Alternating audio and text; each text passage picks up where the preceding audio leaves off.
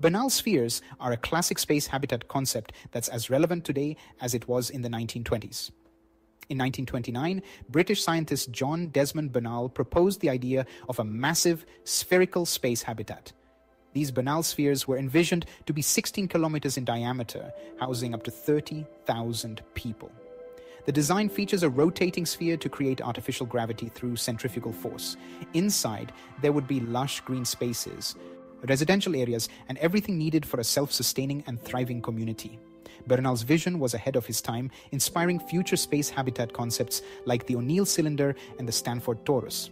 Recent discussions have revived interest and brings us closer to thinking about making these habitats a reality. Imagine living in a giant space garden, orbiting Earth or even Mars. From science fiction to potential future homes, Bernal Spheres capture our imagination and open up new frontiers. Like and subscribe for more cosmic content.